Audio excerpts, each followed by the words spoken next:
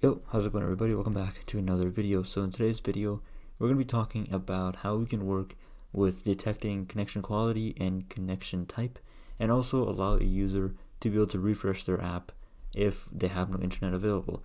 This is an integral part of a lot of applications nowadays because a lot of them are reliant on internet access. So this tutorial, if you're accessing any sort of API, this will help you out. So let's go ahead and get started. Alright, so the first thing that I'm going to do is I'm going to install a package from React Native community called netinfo. This is a package that was already made a while ago, but the React Native community was able to come in because it was deprecated and they were able to build on top of it. So we're going to go ahead and install that. Alright, next thing we need to do is we need to install React Native Restart. This is going to allow us to be able to restart our app on command. And once it's done installing, we're also going to go ahead and do cd iOS. And we're going to do pod install. Alright, so now everything is installed, and what I'm going to be doing is inside of my app.js file, I'm going to import React Native netinfo. So I'm going to do import netinfo from at React Native community /netinfo, and then I'm going to add a little bit of code to be able to check if we have our app connected or not. Alright, so I just went ahead and opened up my app. Right now it's connected to the internet, and we have two options. We can either dynamically ask the user if their internet is connected, so we can detect while the user is using the app that if the internet for some reason goes off, that we want to display an alert or a message that tells them, hey, can you reconnect back to the internet or else this app is not going to connect. Or we can just check it for once in the beginning and allow them to use the app forever after that. So let's say we have an app that can work offline, but initially it needs some data. We can do something like that too. But in our case, since we're relying heavily on the can API, we want to make sure that we tell our user to be connected to the internet no matter what. Alright, so what I'm going to do is underneath my use effect is I'm going to create a const variable. So I'll do const unsubscribe, and this is coming straight out of the documentation. But be sure to subscribe to this channel because it has a lot of good information. So what I'm going to do is I'm going to use the variable that we imported right here, netinfo, and I'm going to do .add event listener. Inside of here, I'm going to give it a parameter called state, and I'm going to make it as an error function.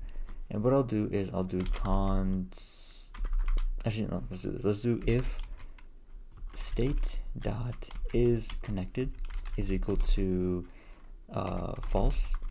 What we want to do is, let's just console log. So let's do console log not connected to the internet, and else if, let's say, the state dot is connected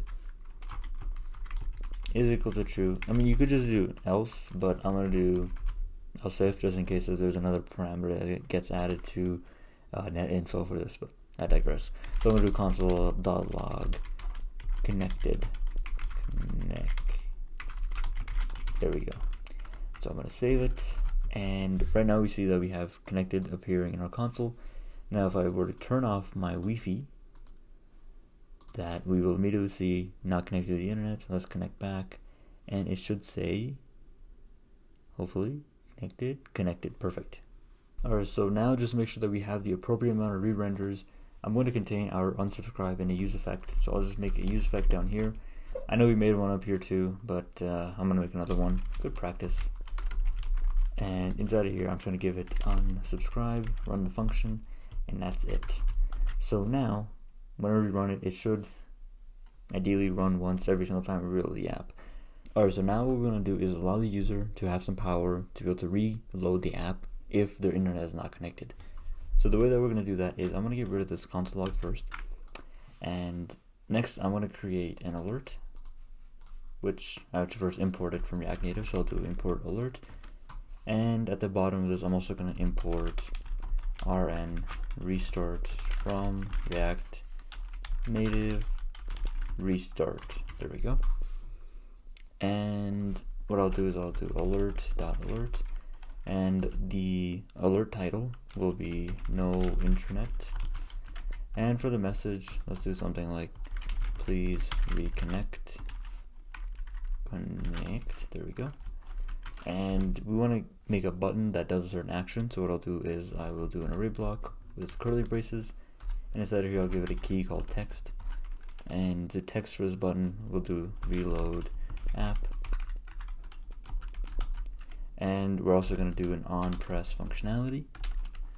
So I'm going to run it as a function, and we'll do rn restart dot restart, like so. Perfect. Make it look prettier. So now, if I were to reload, let's say I get rid of the internet, it's going to tell me, hopefully, no, it does not. Save it. Okay. So it asks me to reload the app.